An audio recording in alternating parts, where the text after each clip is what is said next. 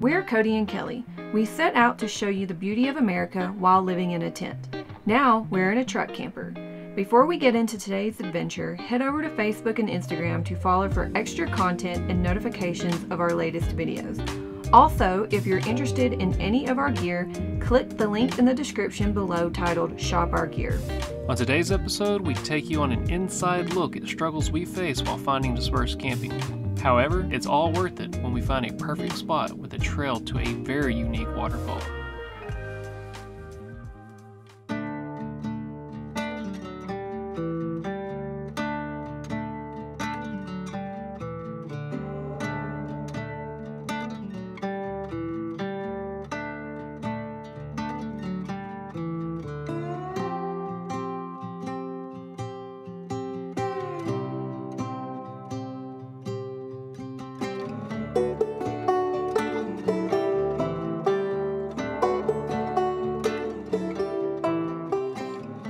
Howdy y'all, and welcome to Washington State. This is our first time to ever be in Washington, and we're in the Gifford National Forest just south of Mount Rainier National Park, and we were going to do this amazing hike up the road here and get an awesome view of Mount Rainier from the National Forest. But last night we had some visitors drive by, and it made us a little uncomfortable to leave our vehicle at the trailhead parking. Now, many of you know that we had our trailer stolen a long time ago, and that has made us a little cautious when we feel uncomfortable somewhere. So you ask, how do we keep our assets a little bit more protected? If we don't feel safe somewhere, we choose just to leave the area and possibly do more research about the area in the future. So I know that there's other points of access and other beautiful parts of the National Forest surrounding Mount Rainier, but we don't know anything else about this region except for focusing on this one spot, and we'll just do some more research in the future, find something else out. Just to keep the show on the road, we're going to go ahead and go to another spot that I did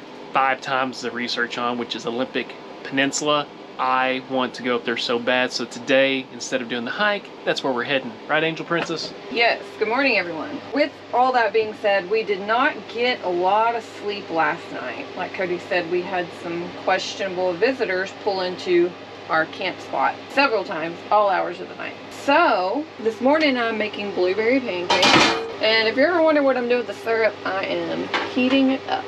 She likes to make sure her syrup is room temperature. No, warm. Because she doesn't want to cool off her pancake. But we did need to tell them that we finally did find a primitive camping spot. Oh yeah, we finally did find a primitive, and we thought we were going to sleep really nicely. I haven't slept in 2 nights. You never know when you live on the road. You never know, and these things happen. It could happen to you. It can happen anywhere. And we don't talk about it much because it's kind of like a Debbie Downer. So we don't talk about it much, but we were like, we just got to be honest with y'all. My motto is, if I don't have anything nice to say, don't say anything at all. And Kelly does bring up a good point. This has happened a few times throughout the years, and y'all need to know about these things. Y'all need to know it's not always perfect, and you find the perfect spot. Rainbows and butterflies. Rainbows and butterflies. But you make the best you can out of a situation, you adapt, you overcome, and you head on to the next. Oh, my butter all melted that way. All right, we're waiting on one more pancake, and then we'll be ready to eat. That is a perfect looking pancake. Is that my pancake? Yes. You can have it since it's perfect. I was fine. My first one was perfect. Good coffee. We are ready to move on. The last things we gotta do, we got the blocks, lock everything, and then we're ready to hit the road. Where exactly are we going? We have no idea, but this is, he knows, but in reality, we have no idea when we get there where we're going. But that's just how it is sometimes when you live this way. Actually, it's how it is all the time, pretty much. Unless you have a campground reserve, then you know exactly where you're going.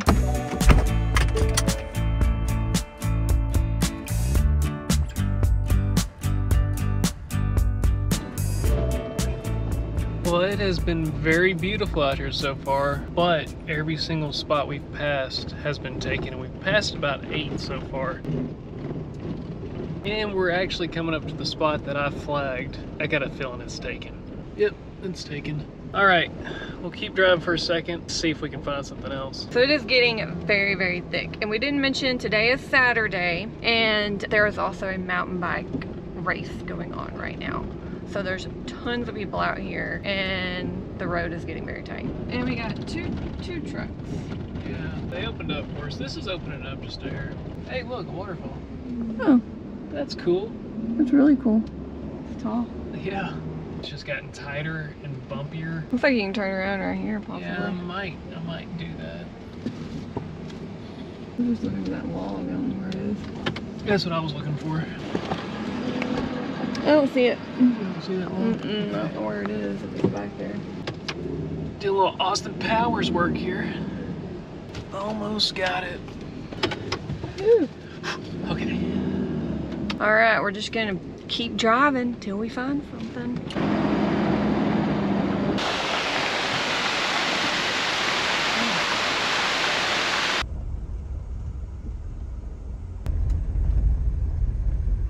Everything was taken by the waterway.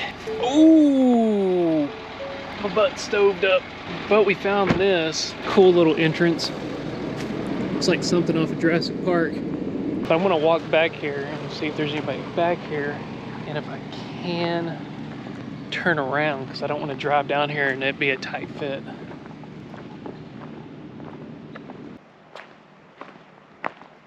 If I haven't told you, we have made it to the Olympic National Forest. That is where we're located right now. There's nobody back there, but it's just a road and there's a fire ring in the middle of it. We can go a little bit more since I saw the road forks off here in a second and see what it looks like. So that road didn't work out either. So we decided to come back to this pretty much dead end trail. And Cody's gonna back it in. I'm gonna watch to make sure we don't hit anything. Well, we made it back here. Woohoo! So yeah, I'm thinking this trail is no longer in use anymore. And there is an established fire pit. So we just gotta get it level, and I'm sure we found something. I knew we would find something, but you just never know. We didn't go through anything too bad, but he's just gonna check the top to see. Is it good? A leaf. Okay. We're all good? But it is very quiet back here. Didn't experience any mosquitoes as I was standing here. Speaking of mosquitoes, a lot of you have been asking for the recipe for the mosquito spray. I'm going to be putting together a video that we will post on our Facebook channel, just a short 3 to 5 minute video of the ingredients I use, what essential oils, and what it all goes into. So I'm gonna put that on our Facebook page here pretty soon, so be on the lookout for that. Cody's already left me to go exploring, see where this road goes. Where does it go? Okay, so it is a dead end. Feels really good out here too. I'm telling you, this is a really awesome place. And that water was gorgeous. So hopefully, what I'm thinking is if everybody leaves, today's Saturday, if they leave tomorrow, maybe we can get a spot by the water. That'd be awesome. Awesome. Well, since we were telling y'all how beautiful that water was, we thought we would just go take a gander at it.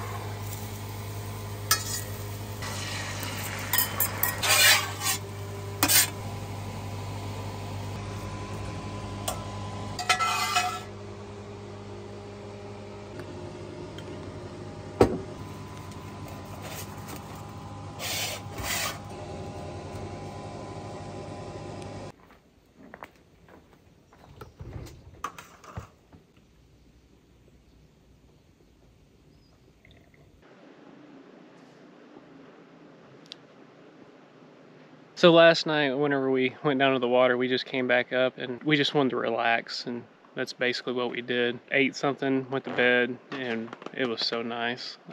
If you've noticed, we've been like go, go, go, go. Because we've pretty much been filming every day, if not every other day. And now we're just happy that we found somewhere we can relax. You know, we don't have to leave today, and it's just pretty great. Well, after another 15-20 minute nap, we feel great. I'm telling you what, I feel amazing right now. That is exactly what I needed, but we did learn something just a minute ago. We don't need to move camp and try to find camp along the creek. Wait, let me rephrase it. It's a river anywhere, because people are driving by right now looking for camp. So we thought, let's just go on a hike. And there's a waterfall called Maidenhair Falls. Maidenhair Falls. And I'll let you... we have the same color shirt on. No, we don't. Mine's more... Yours is pink. Mine's solid. Yours is, I don't know. Solid. Solid. Yours is like that. The solid. Red, pink. The river's name is also the same name of a lake that's over here. And what's it called, honey? I think it's Winnehoochy. Gets hotter than a Winnehoochy. Do-do-do-do-do-do-do-do. But what's funny is I didn't realize how close we were to these falls, because the falls are actually something I flagged over in this area when I was doing research, and I got real excited to come over here. I need to start listening to my gut, and my gut feeling told me to come to this part of the Olympic National Forest, see the Olympic Peninsula, and at the last minute I told Kelly, let's go over here south of Mount Rainier, and I didn't feel that 100% good about it. I should have just came here. I need to start listening to my gut. People have been telling you to listen to your gut for years. Still looks like there's people camping down there, so I think we made a good call. There's a tree. It might not be. No, that's it. We're on it. Okay. This is one of the things I've always wanted to see whenever I came to the Pacific Northwest, is this view here. All this green vegetation. The fern. A tree Moss. growing on top of a tree that's down and dead. Look at that. And that was a huge tree too. We have some of these by our camp. We were noticing this morning that they're not tall anymore, but you could tell like just the trunk is so big. I mean, that's not little. That's at least, you know, a 30-year-old tree or a 25-year-old tree growing on top of that thing. Can you imagine how loud this tree was when it fell?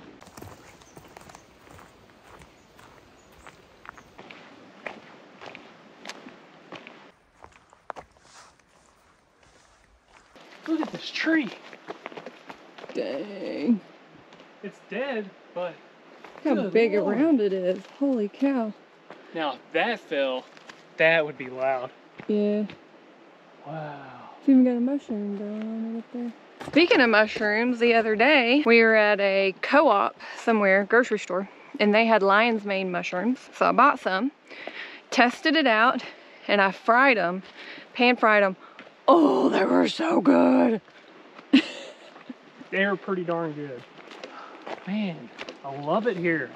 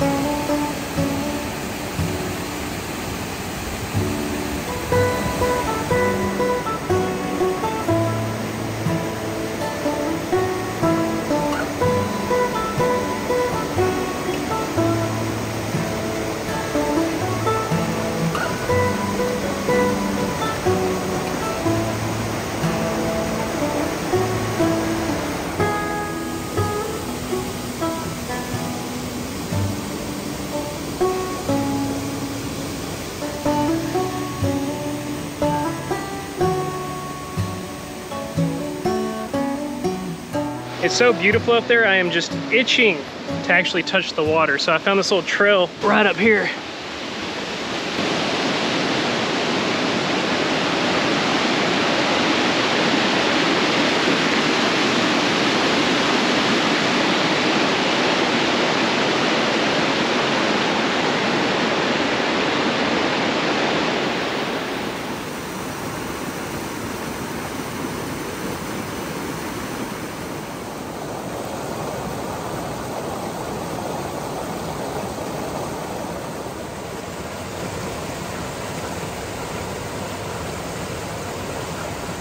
That was one of the coolest waterfalls I've ever seen because of that big tree basically being part of the waterfall. It's crazy. Well, we came back down to the main road. You can drive this and there's people camping over there to see if we can actually get to the water from the waterfall in the Winoochee River. And it looks like we see some water.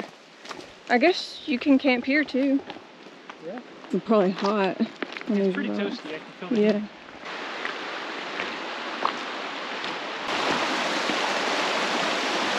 It's cold, but it feels good. Yeah, I put my hands in it earlier. Oh, That is a deep hole. wow, I'm good though. pretty.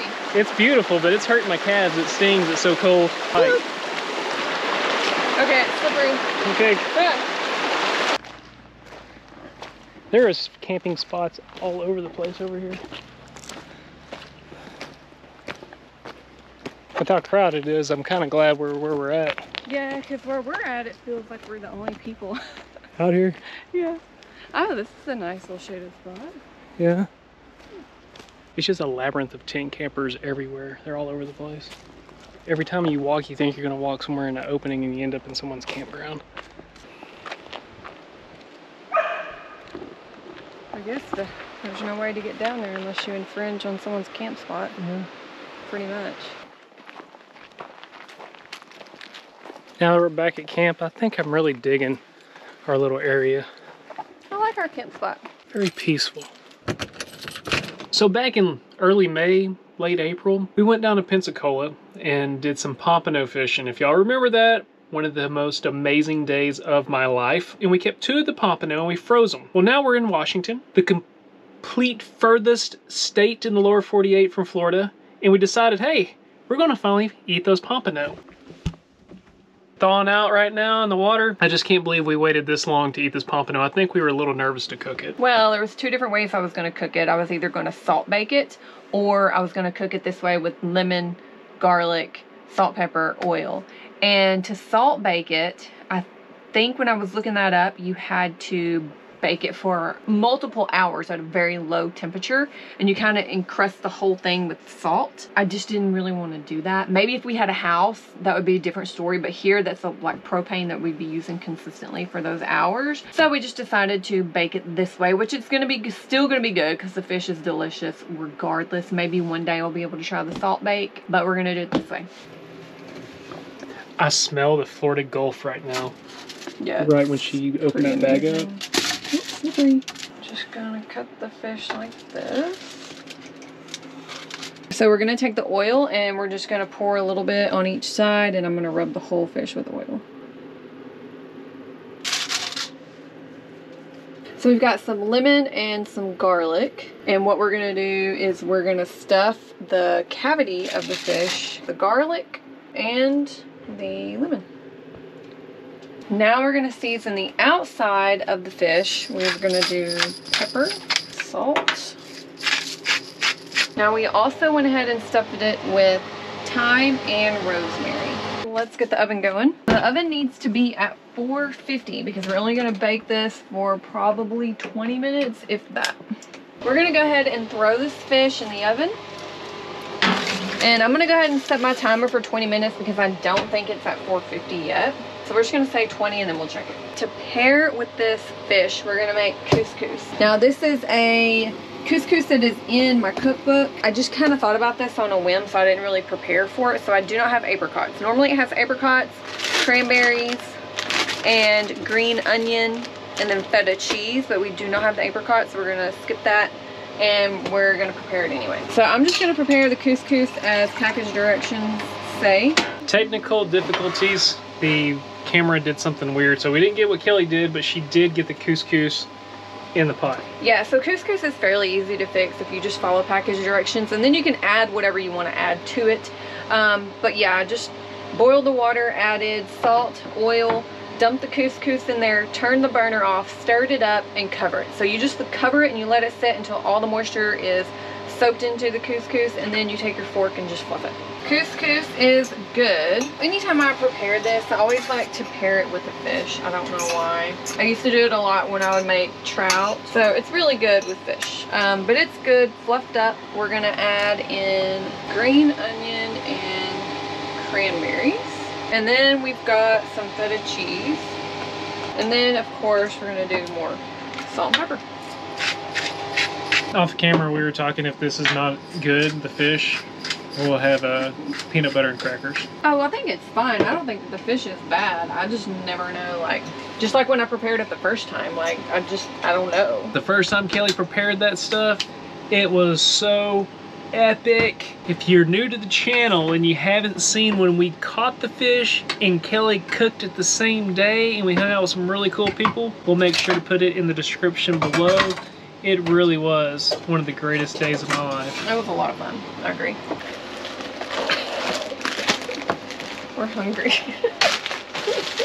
It's an appetizer for dinner. Probably got 10 minutes left on the fish. All right, fish is done. Put some more lemon juice on it. All right. We decided that we're just gonna eat it on one pan thing because I have a feeling this is gonna be messy. Yeah. There's the finished couscous. Kelly, that's still really good fish. I decimated it. I loved it. But Kelly didn't care for it as much as the fillets. Yeah, I just like my fillets better. I don't know what it is, but I just like the fillets better. But we're going to be exploring some more of the Olympic Peninsula, and we'll catch you on the other. See you next time.